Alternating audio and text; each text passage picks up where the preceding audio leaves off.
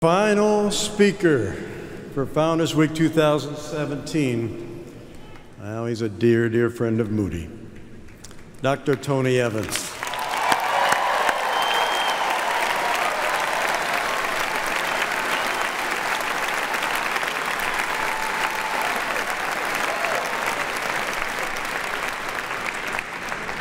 Tony's the founder and president of the Urban Alternative, a ministry for spiritual renewal through the church. He's senior pastor at Oak Cliff Bible Fellowship in Dallas. He earned his THD from Dallas Theological Seminary. He served as associate professor there at the seminary in pastoral ministries. Get this, he's the author of more than 100 books, booklets, and Bible studies, including The Kingdom Agenda, Marriage Matters, and The Battle is the Lord's. Tony's Moody radio program, The Alternative with Dr. Tony Evans, is heard daily on nearly 1,000 radio outlets throughout the United States and in more than 130 countries.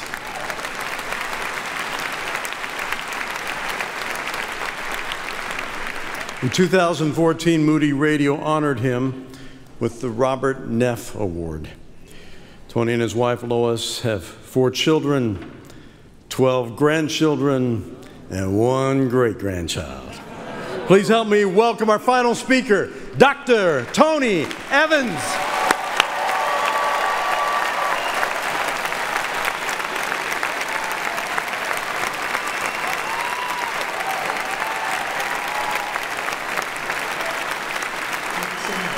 Thank you. Well, good evening. And I am honored and privileged to be here again at Moody. What a wonderful band and choirs, marvelous ministry and music. And I have thoroughly, along with my wife Lois, enjoyed our time here already. My story intersects very intimately with Moody Bible Institute. Although never having been a student here, whatever is in my legacy crosses Moody very intimately. It was Moody under Dr. Sweeting that opened up the opportunity for national radio when most stations in America would not accept a black speaker. And they opened that door for me, for which I will forever be grateful.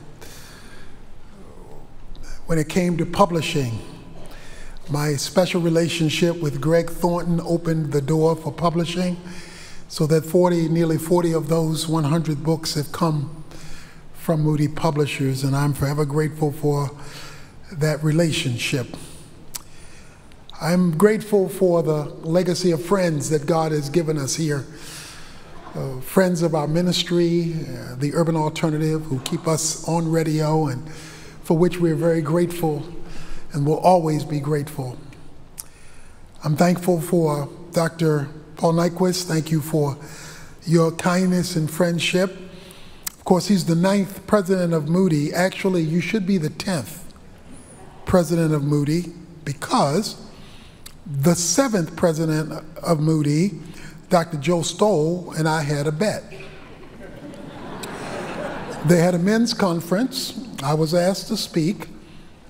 And I guess he was feeling his oats that day, and he challenged me to a basketball game. And I said, well, what's the bet? He said, you choose. I said, the presidency of Moody.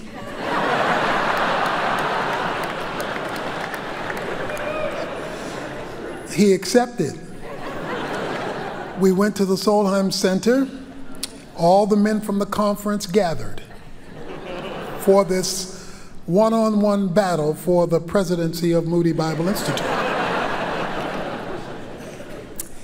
He aptly demonstrated the truism that white men can't jump.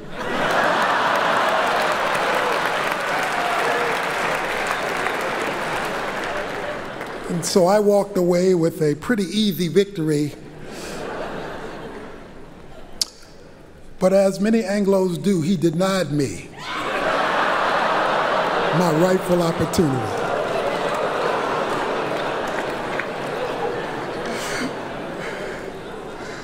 But in all seriousness, I am elated at the opportunity to be here anytime that the schedule permits, that I am allowed to be part of something that you do is a privilege, because on the human side of things, I clearly understand that I would not be doing what I'm doing at the level that God has allowed me to do it if God had not used Moody Bible Institute as a strategic partner in that relationship. So again, thank you for the history and friendship you've given us with Moody.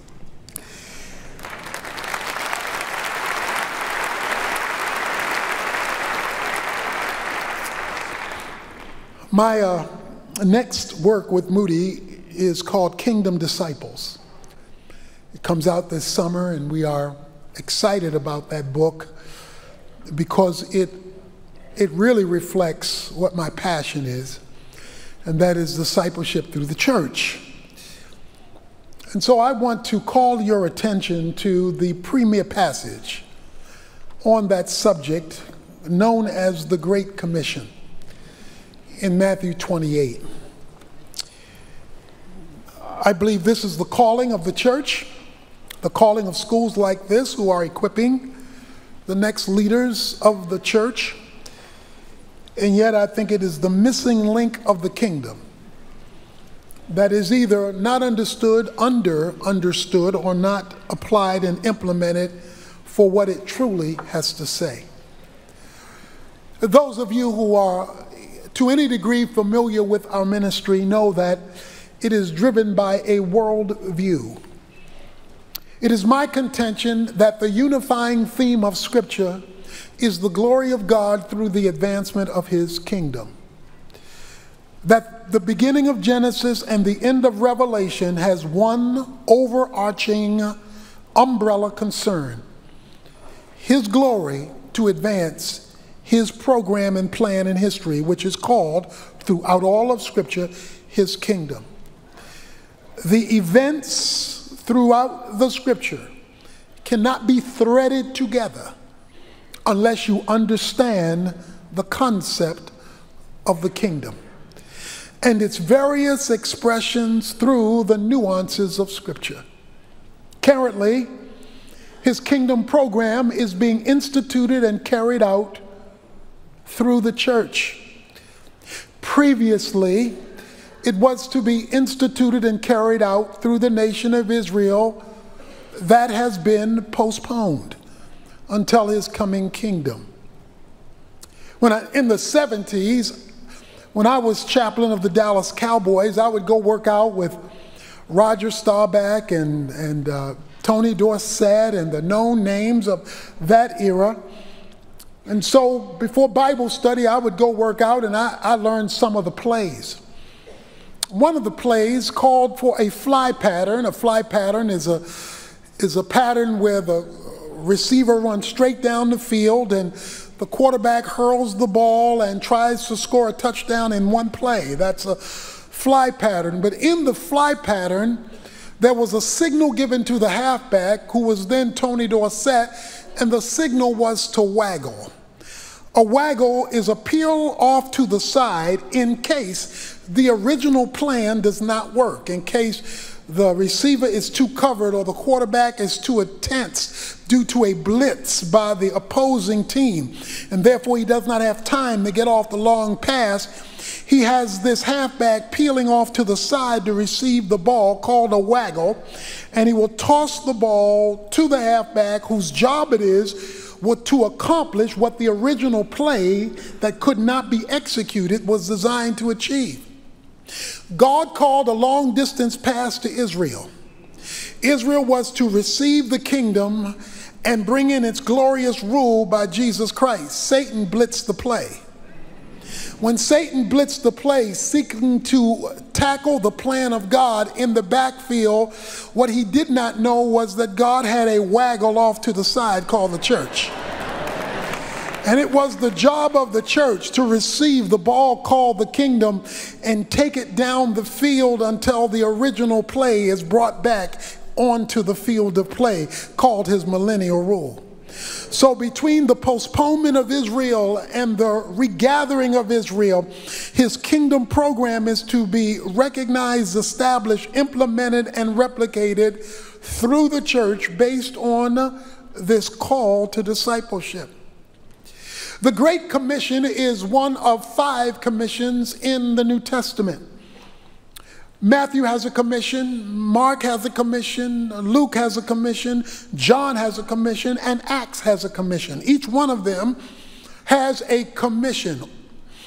The other 4 commissions are concerned predominantly with the proclamation of the gospel, the good news of the death and resurrection of Jesus Christ, and the gift of eternal salvation to all who place faith alone in Christ alone for the forgiveness of sins and the gift of eternal life. Unique, however, to the 5 commissions is the one in Matthew, because Matthew introduces a term that none of the other 4 have. The Greek phrase is mathetes, or make disciples. That term is not used in any of the other commissions, which is why this commission is called the Great One, why we have noted it to be unique among all the others. And yet it is the all-encompassing umbrella of God's strategic program in this age. When Jesus rose from the dead, he called a meeting.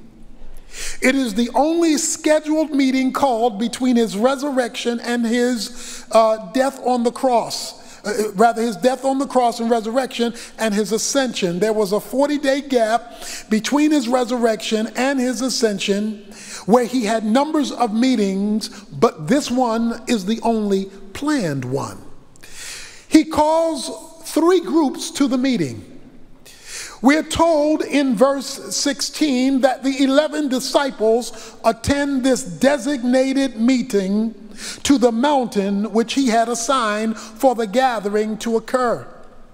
In 1 Corinthians 15, we're told that more than 500 brethren came to meet with him. So we have a group of 511. The 11 are probably part of the 500. That nets us at least 489 who have gathered on the mountain to meet with the Lord to get final instructions about how they were to function during his absenteeism physically from planet Earth. There is a 3rd group that also attends the meeting, because the end of verse 20 says, "And lo, I will be with you even until the end of the age." Well, the age has not ended, which means you and I get to go to the meeting. So why don't we all wander up to the top of the mountain and find out what this meeting is all about? Since we have been invited to the meeting, we're included in the meeting. The message of the meeting is for all those who attended the meeting. And since we're attending the meeting, let's find out what we're meeting about. Jesus Christ calls the meeting to order, and when he calls the meeting to order, they began to worship him. They began to celebrate him. They began to glorify him. They began to acknowledge him. Perhaps songs was part of the gathering. All we know is that there was a worship service taking place at the meeting, much as we have experienced thus far tonight. Jesus Christ then takes the platform after the worship. There were some in the midst of the worship who had questions. It said some were doubtful in verse 17. Some had question marks. They weren't fully buying in to the resurrected Christ. They were not fully buying in to all they had heard and learned and seen and experienced. They had question marks. And perhaps there are some here tonight who have gathered in this worship service prior to the message being spoken, as was in their case, who have come here with question marks. Question marks about the reality of this Christian faith. Question marks about the power of this Jesus Christ. Question marks about how to deal with the reality of the culture in which you are to live your Christian life. It said some had questions, but even though they had questions, their questions did not keep them home. They came to the meeting. So we can only assume, even if there are those here who have questions, your questions drove you out. They didn't keep you home, so you're in the right worship service. And Jesus Christ stands before his 489 or so who are physically present, and the millions who would be invited to the meeting because they would become part of the age to which the message applied. And he throws a bombshell when he says, all authority has been given to me in heaven and on earth. All authority has been given to me in heaven and on earth. That is a kingdom summary, for the kingdom is the rule of God over all that God has created. Therefore, the kingdom rules up there and down here. Jesus says, all authority has been given to me in heaven and on earth. To put it in everyday colloquial language, Jesus is saying, I'm in charge now. I'm in charge in heaven and in history. I'm in charge in eternity and in time. I am in charge of all that has been placed under the creative genius of Almighty God. I am in charge now. He chooses an interesting word to declare his right to rule. He chooses the word authority, which in the Greek text is exousia. There are numbers of words for power and authority in the scripture. The most well-known and noted Greek term is dunamis, from which we get our English word dynamite, which has to do with the expression of explosive power. But that's not the word he chooses to use here. He chooses to use the Greek term exousia. Exousia has to do with authority in legitimate hands. It has to do with the right to exercise power, because everybody who has power doesn't have the right to exercise it. I often use, when I use my kingdom analogy of referees in a football game, the players are younger, stronger, and faster. The refs are older, fatter, and slower. The players have dunamis, but the refs have exousia.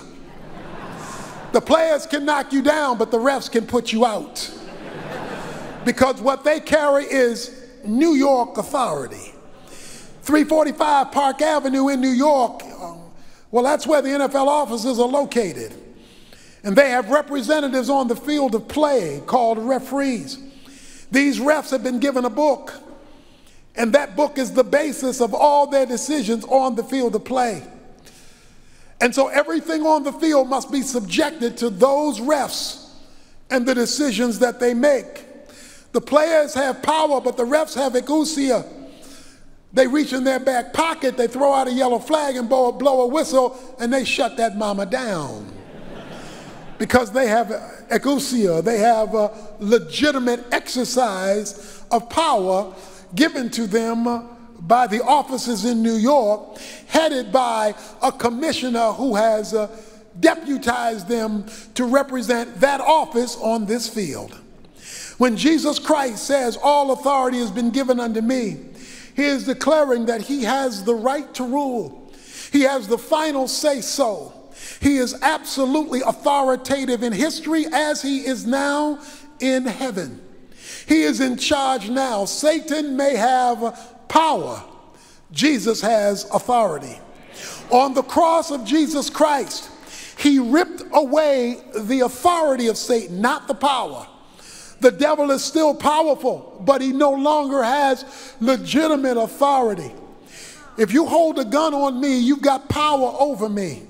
You can tell me to sit down and I'm going to sit down. You tell me to stand up and I'm going to stand up. You tell me, whatever you tell me to do, I'm going to do, because you've got a gun on me, which means you have the power. But if I ever discover that there are no bullets in the gun, the story just changed. If I ever discovered that you've been tricking me to make me think you got more clout than you really have, I'm going to take off my jacket and we're going to get this mama on. Because I've discovered you are exercising power with not having legitimate authority.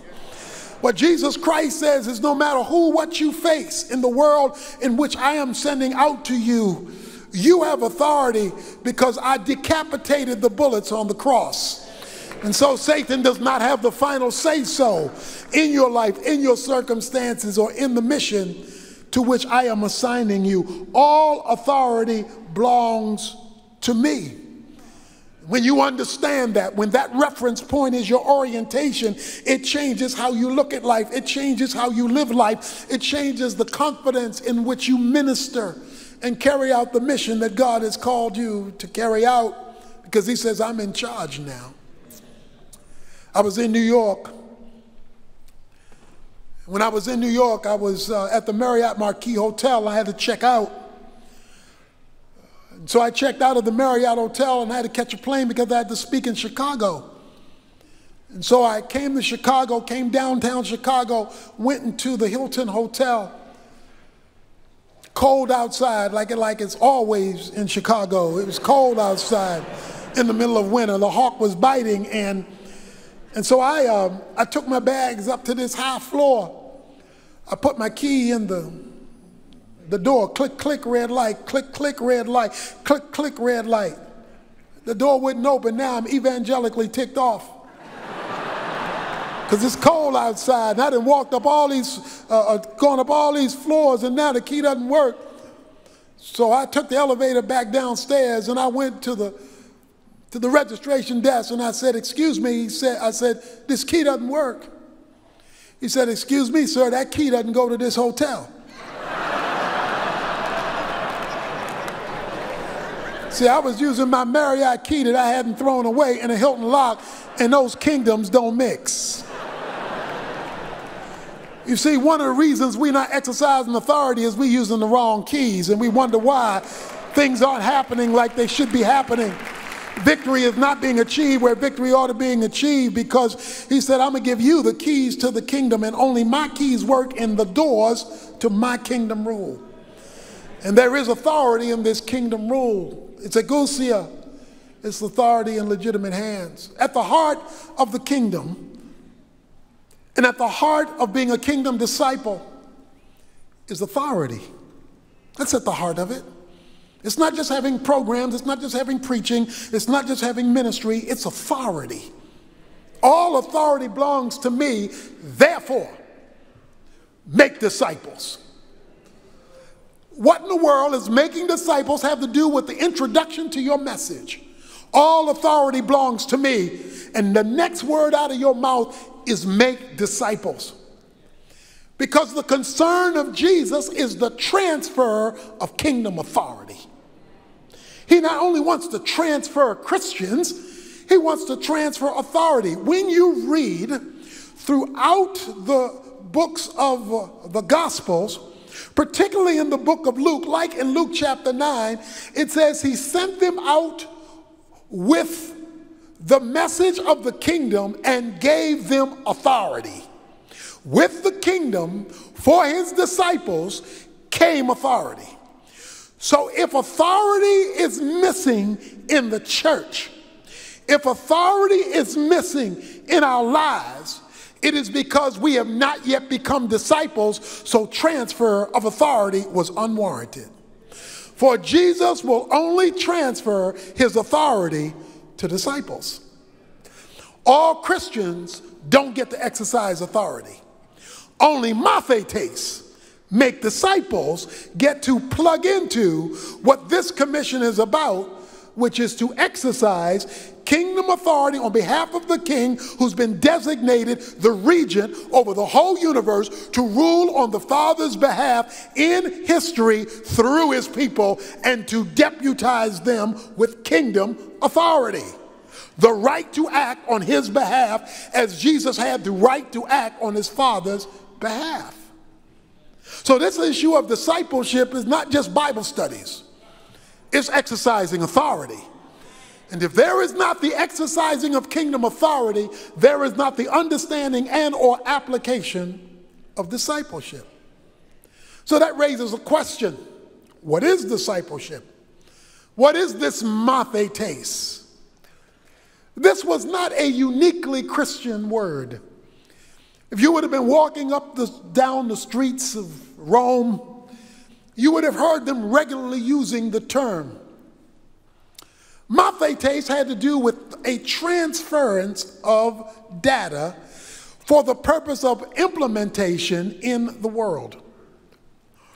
Plato developed a system of philosophy Platonic thought that separated nature and the physical realm. The spiritual realm and the physical realm became two separate compartments. Today, you would call it sacred and secular. He instituted this division of time and space, the metaphysical from the physical. And when he did that, and that became a worldview, that worldview was picked up by a young man named Aristotle. Aristotle developed a logical continuum from the thought of Plato into the structure of Aristotle, which came to be known as Aristotelian logic. So Aristotle took the thinking of Plato, organized it into a system, and built schools. Those schools were known as academies, which is what we use today to refer to educational institutions. And these academies were training centers in Platonic thought through Aristotelian logic in order that they might implement that thinking in the world in which they lived. So powerful was Platonic thought through Aristotelian thinking that it affected the whole Roman world. We call it the Hellenization of Rome, where Greek culture was dominant because of the thinking of Plato, organized through Aristotle, so that the teachers and the doctors and the lawyers and the Senate members were all reflecting this worldview in their various spheres of occupation, dominating the culture, even though Rome was the military power. So when Jesus chose this word, he intentionally chose a word that had to do with transference of a worldview into the contemporary society in which they lived, worked, played, raised families. So when Jesus talks about making disciples, he's not just talking about getting people out of hell to heaven. He's talking about getting heaven into history. That's why Ephesians chapter 1 verses 22 and 23 are so powerful, because it says Jesus Christ is over all things. Same thing as in this passage, heaven and earth. But it says even though he's over all things, he's only been given to one thing, given to the church. Why? Which is his body, the implementation mechanism of his authority.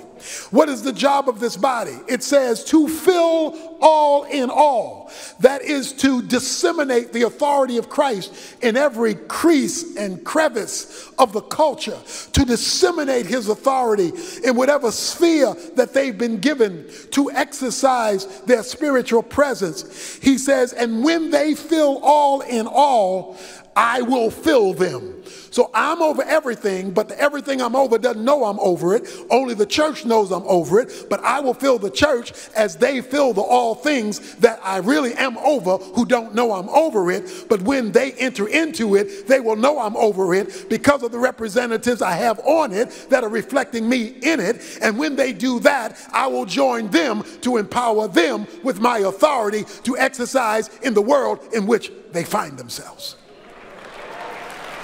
It is about the understanding and the exercising of kingdom authority.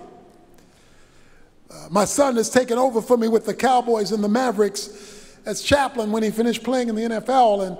And when I was there, they would give me tickets to the game. And when they gave me tickets to the game, I would carry people with me. But I would tell them, don't drive to the game, because the parking is going to be $15 a car. It's going to take you a long time to walk to the general. I said, don't do that. I said, come with me. I said, because I have premium parking right across the street from the stadium, so from the airline center. So you come with me, because if you come with me, you park for free, because you're in my car. Now you park for free, not because of who you are, but because of who I am. They don't know you, but they know me. But because you're with me, they're going to accept you. We're not going through the general public entrance. We're going through a private entrance. You go through that private entrance, they'll reject you. You go through that private entrance with me, they will accept you. Not because they know you, but because they know me. But because you're with me, they will accept you. We're going to go downstairs to a 3-course meal. You hungry? You don't have to buy food. Why? Because you're with me. And if you're with me, you get to piggyback off the rights and privileges that belong to me. And when the game is over, you don't have to rush out, because we're not going that way. We're going out a private entrance, on a private elevator, through a private exit, to a private parking lot, and we will be halfway home before most of the folks have reached their car. And all of that will have happened, and it has absolutely nothing to do with you. It's got to do with me. But if you stick close to me, I'll transfer the rights and privileges that belong to me to you, so that you can piggyback on my authority. What Jesus is saying is, all authority is given unto me, and I'm interested in transferring it to disciples only. These are visible, verbal followers of Christ who have come to the place where they have learned to bring all of life under the rule of Jesus Christ. Today we have part-time Christians when Jesus is looking for full-time saints. We have people who are Christians on Sunday and they become whatever the culture needs them to be on Monday. We have Christians who are convenient Christians, when it does not inconvenience them, when it does not trouble them, when they have to choose between what's godly and what's governmental, when they have to choose between what's righteous and what's popular, they often do a Benedict Arnold on the cross. No, a disciple is one who is bringing all of life under the rulership of Jesus Christ, so that he has the last say-so on whatever the subject matter happens to be. Only then does he feel comfortable transferring his authority. My son Anthony, who's our singer in the family, which was received from him by his mother only, reminded me of this, and I remembered this when he first started his gospel singing career. He was a poor singer, just kind of getting his feet wet. He said, "Dad, would you pick me up from the airport? Because I don't have the way to do this. Could you pick me up?" I said, "Yeah, give me the information." So I went to pick him up from the airport. Now, this was before all of the different things that have changed due to 9/11, and so I went to the gate to pick him up. He's about the third person off the plane, and we're now walking to baggage claim. On our way to baggage claim, halfway I stop. I just stop on our way there, and I look at him.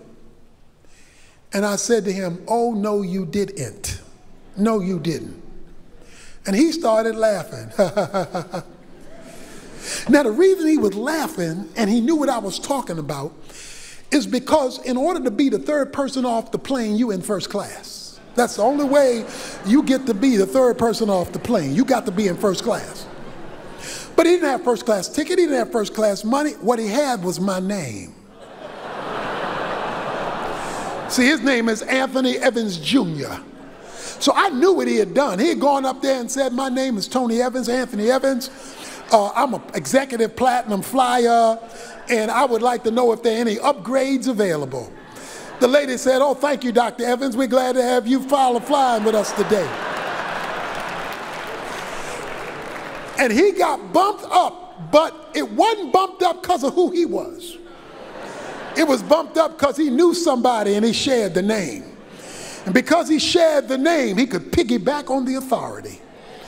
See, unless you're willing to share the name, you don't get to be bumped up on Jesus' authority. There must be the declaration that I come under his rule. I am identified with him, and I exercise kingdom authority. Because I'm not just merely a Christian. I'm a fully attached disciple of Jesus Christ, who brings all of his life under divine rule. And until that's done, authority is withheld. So you wind up with church. Now, nothing wrong with church. I believe in church. Church is critical, but that's all you wind up with. Because when you go back out into the workaday world, when you get back out into politics and sociology and education and whatever your sphere of responsibility is, you find out there's no authority here. Why is there no authority out there when there's all these Christians in here? I mean, wait a minute. You and I will never travel again like we traveled before 9/11. 9/11 has forever changed our trajectory of travel. I mean, security is everywhere. Cameras are everywhere. You will never have that free flow that you had before 9/11. That is because 19 men came to our country in the name of their faith and shut America down. Now, help me. How can 19 men from halfway around the world, in the name of their faith, shut the most powerful country in the world down? I will tell you how. Because they were disciples of their belief system.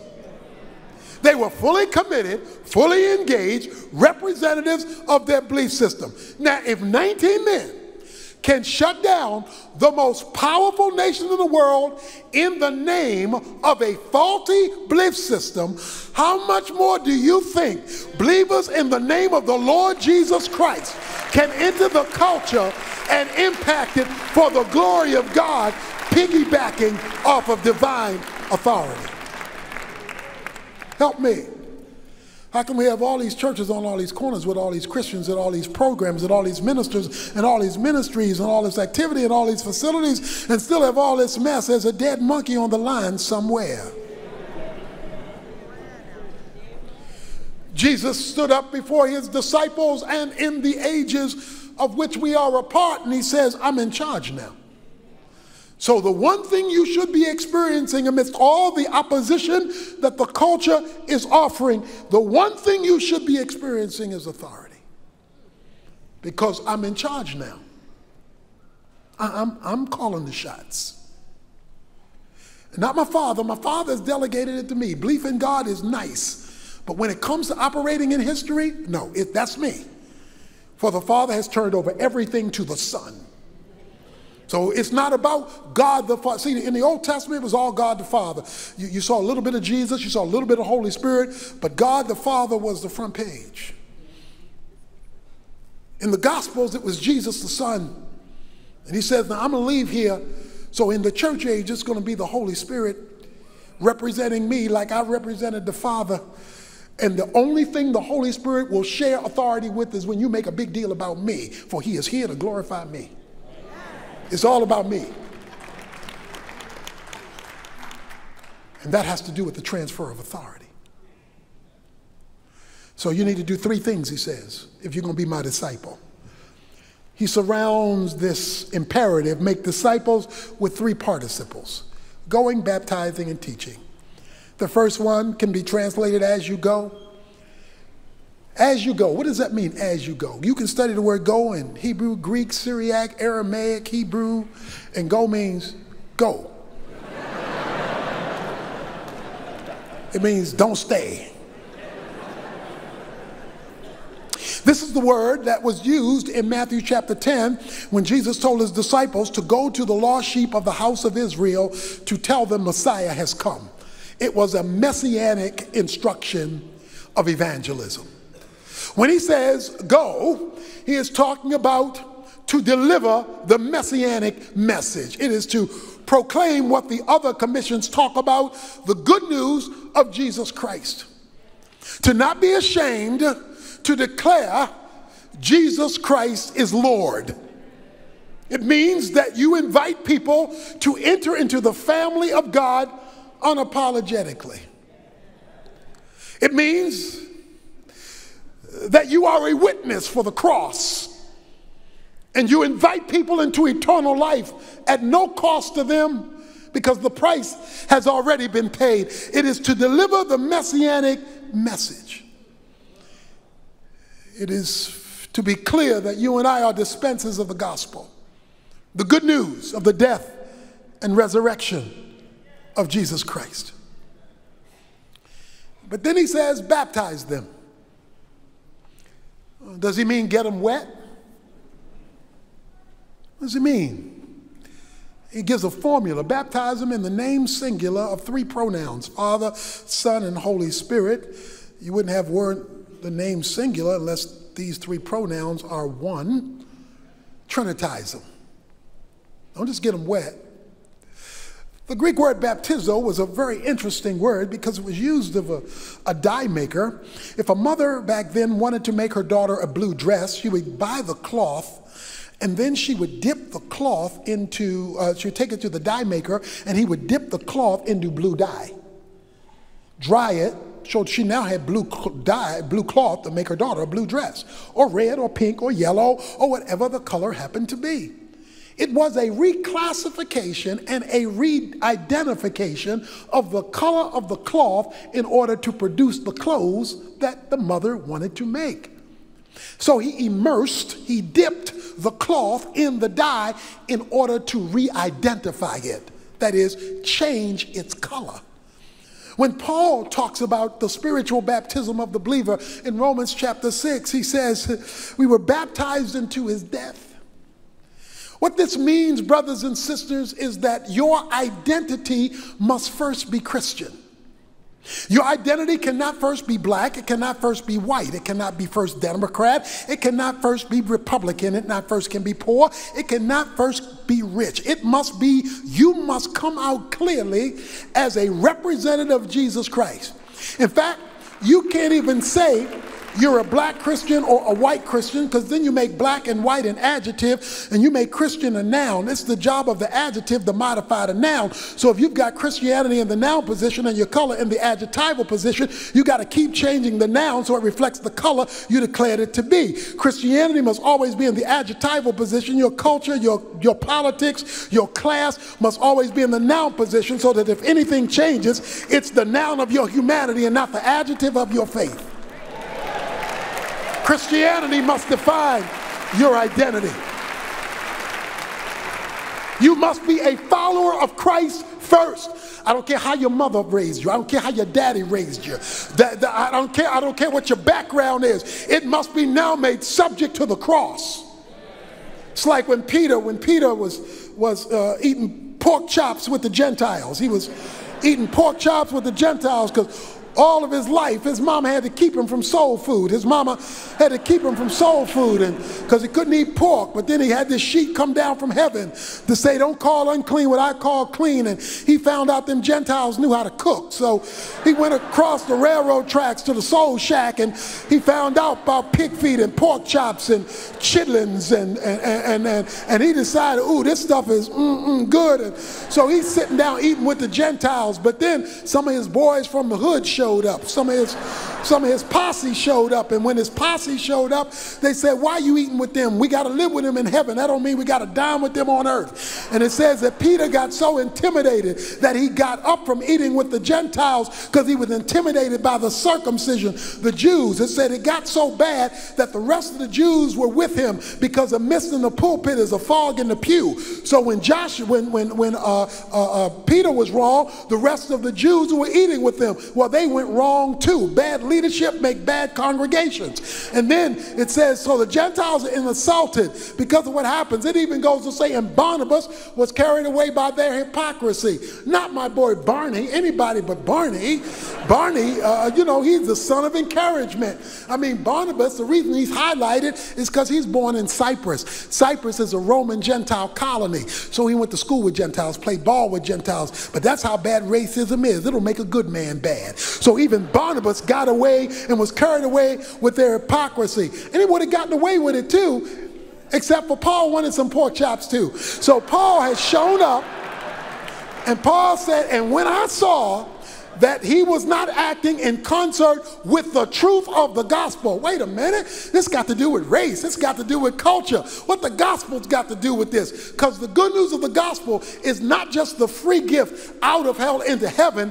The good news of the gospel is that these two have been made one under the cross. That is also the good news of the gospel. And so he says, when I saw that they were not acting in concert with the truth of the gospel, I didn't hold a private meeting. I didn't have a private seminar, can't we all get along? I condemned Peter in front of them all, because it doesn't take 250 years to solve a problem that could be solved in 2 minutes and 30 seconds when people are under kingdom authority.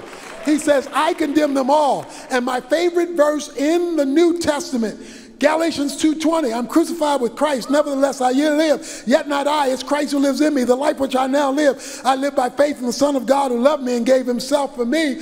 Well, guess what? That comes at the end of the story. We quote that verse without seeing the story. Paul is talking to Peter and telling Peter, boy, you got the wrong identity. You're supposed to be Christian first, not Jew first. All your Jewishness. Now, God is not expecting everybody to be alike. He's not expecting you to like soul music, and he's not expecting me to like country and western, thank God. What he is saying is, I expect you to be Christian first. We've allowed contemporary politics to separate. Most Anglo-Christians have been Republican, the evangelical movement to put in the current president. Most African-American Christians concerned about justice, 94% of them voted Democratic. There's two different worldviews. The problem is when that is allowed to interfere with the kingdom of God. Because God doesn't ride the backs of donkeys or elephants. He is the consummate independent. He only votes for himself. So no matter who you voted for, when you come out of that voting booth, you live for the King of Kings and Lord of Lords, not for the Democrats or the Republicans. You belong to another kingdom. And all other kingdoms. Reminds me of Joshua 5. Joshua 5, he comes out, he's doing reconnaissance around Jericho, you know, checking the walls out, seeing how he's going to take over this thing. He sees this huge guy dressed in battle array. This huge guy is coming dressed all in battle array, and Joshua's mama ain't raised no dummy. Whose side are you on? Are you on their side? Because if you're on their side, then we got to fight you and them. If you're on our side, you're going to help us fight them. So before I go any further, whose side are you on? He said, I think you're confused. I'm neither on their side, and you're the people of God, and I'm not even on your side. I'm captain of the Lord's army. I ain't come to take sides, I come to take over. I ain't come to choose like that. Don't put me in your limited political viewpoint, because I'm in charge now. And until we get this in chargeness of Jesus Christ, we'll stay divided illegitimately with no authority. We'll have prayer meetings with no answers because there's no authority. He says you baptize them, you reclassify them. Let them know they're to be Christians first. Let them know that they're to bleed red, that their association with me is their new point of reference. And then he says, the third participle, teach them. What do you teach them? Pneumatology, ecclesiology, eschatology, angelology, anthropology, hamartiology? What do you teach them? No, I didn't say that. Teach them to observe whatever I have commanded you. Teach them application. Teach them to use it, not just to know it. Teach them to apply it, not just to memorize it. Teach them to execute it. To observe is to put it into implementation, not just information.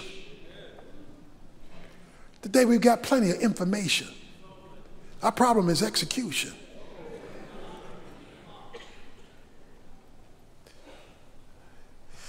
Far too many Christians want to audit the Christian life. Audit is where you go to get the information, but you don't have responsibility for any of the work. You don't have to take any of the tests. You just want the data. Far too many of God's children go to church for the data, but they want to audit the truth. And so it takes us as long to fix things as it takes the unregenerate to fix it. In fact, they fix some things before we do. And the Church of Jesus Christ plays catch up because we're not exercising authority. Jesus says, I'm in charge now. And then he concludes, and lo, I will be with you always, even until the end of the age. And lo, I will be with you always, even until the end of the age. Okay, the age has not ended yet. The rapture has not occurred, so this applies to us. And lo, I will be with you always, even until the end of the age. Now, in the Greek text, the word I is written twice. We call it the ego eimi construction. The ego eimi construction literally reads, I, even I, will be with you always. They don't write in your English versions the word I twice. They just intensify it by saying, and lo, I. So they intensify it, but in the Greek, it's I, even I. Wait a minute. Why is he announcing himself twice? He's already in the pulpit. He's already preaching. They're already looking at him. Yet he says, let me make sure you got that. I will be with you always. You see, in verse 19, he says, baptize them in the name of the triune God, Father, Son, and Holy Spirit. So he names the whole Trinity in verse 19. He says, trinitize them. So when they go out as representatives of the Godhead. They are representing God no matter where they are. They're not just doctors, they're God's representative in medicine. So the medical field sees what God looks like when God helps hurting people. They're not just lawyers, they're God's representative in the bar association. So the bar association sees what God looks like when God tries a case. They're not just teachers, they're God's representative in the educational field. So the educational field sees what God looks like when God teaches a lesson. They're not just home workers, they're God's representative in the home. So the home gets to see what God looks like when God raises the next generation. Trinitize them so that they understand that they're representing the Godhead among the nations. Because he says disciple the nation. So he's not talking about in church discipleship. He's talking about in public discipleship. He says, now if you will be my representatives publicly, because you cannot be my disciple and a secret agent Christian. You cannot be my disciple and a spiritual CIA representative. You cannot be my disciple and a covert operative. Everybody else is coming out the closet. You might as well come out the closet too. You can only be my disciples if the nations see it. And if you will be my Trinitarian representatives publicly, I will be with you. Now, I know we like to quote that verse when people are sick. Well, you know, the Lord said he'd be with you. When people are struggling, the Lord said he'd be with you. And all that's true. There are many passages that will support that, but not this one. This passage is not talking about him being your comforter. This passage is not talking about him coming alongside you when you're struggling. You got other passages for that. He's only talking about one thing, the transfer of kingdom authority through disciples. That's his only subject. And what he is saying is, I will be meaning not my daddy, not the Holy Spirit, because I'm the one who's been designated. I will show up with my authority, my keys, my rule, if you're this kind of follower. I will transfer authority to you. I, not my daddy, not the Spirit, because all authority is given unto me in heaven and on earth. I will bring that authority to you if you're this kind of Christian. Not if you're a church member, not if you're religious, not if you go to small group Bible study. All that's good, but I want to know, are you a visible, verbal, no holds barred representative of me in the culture? And if you are that, I will take special notice of you. Because as I said earlier, Jesus does not have the same relationship with all Christians. He does not. Even among his disciples, there was Peter, James, and John. There was the 12. There was the 70. There's the 120. Only 3 went up to the Mount of Transfiguration. Everybody didn't get the same amount of everything. In fact, the last couple of verses in John chapter 2, it says many believed on him. Pisteuo in the Greek, that always means folk getting saved in the book of John. He says many pisteuo'd him. Many believed on him. Many were converted. But then it says, but he would not commit himself to them because he knew what was in them. That is, they had gotten saved, but they had not yet gotten fully committed. And he wasn't about to share his authority with part-time Christians. Nor is he about to share that authority with part-time saints today.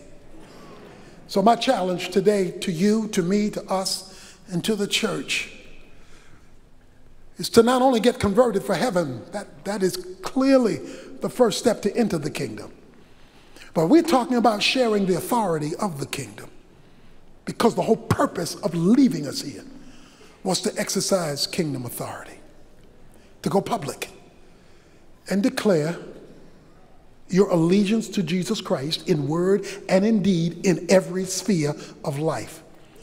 And so for my life in ministry, it's men becoming a kingdom man, woman becoming a kingdom woman, parents raising kingdom kids, having a kingdom marriage, because it's all about the king. It ain't about you being happy. It's about the king. It's all about the king. And until it's all about the king, he will hold on to his authority. A man, in closing, was taking his bride to their honeymoon. They were driving down a road, a dark country road. It was foggy out, very foggy. He wanted to pass a truck that was in front of him. He pulled out to pass the truck and didn't see the oncoming van. Head-on collision. Flipped the car up and knocked it over into a ditch on a country road. In the evening, isolated. Both were knocked unconscious. The husband behind the wheel came to first, and he looked at his brand new bride gushing with blood, unconscious. He knew that if they didn't get help soon, she would bleed out and die. What could he do? He's on this isolated country road. But as fortune would have it, he sees a little sign on the top of the hill in front of the car. It says, Office of Dr. Bill Jones. How fortunate could that be? He runs around, opens the door, picks up his bride. She's bleeding all over him, stumbles up the hill, and knocks on the door. An old gentleman comes to the door. The young man says, help, help, save her. The old man said, I'm so sorry. I don't do that anymore. The young man with bewilderment looked at him and he said, Mister, you have two choices. Save her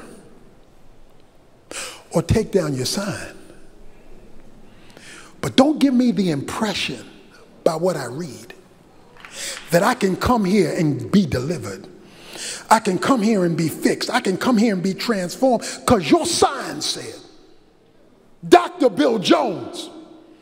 Don't let me show up here and you tell me that's not what you do anymore. Because things are too bad for you not to do this anymore. So as a believer in Jesus Christ, you've got two options. Either become a fully invested disciple, representative, kingdom emissary of Jesus Christ, or take down the sign, but don't fool folk, making them think you are belonging to the King of Kings, representing heaven on earth. Don't trick people into thinking that you've got all of God in a bag of chips. Don't throw them a curveball. Take down the sign, or let's get to work and advertise. All authority belongs to him. If you want to see what that looks like, check me out. I'm one of his deputized representatives. Father, bless your word in the life of your people and make of us disciples who are fully committed to representing you. Forgive us for those areas in which we have not done so. Grow us in the areas where we still need help. In the name of the risen Christ, we pray. Amen.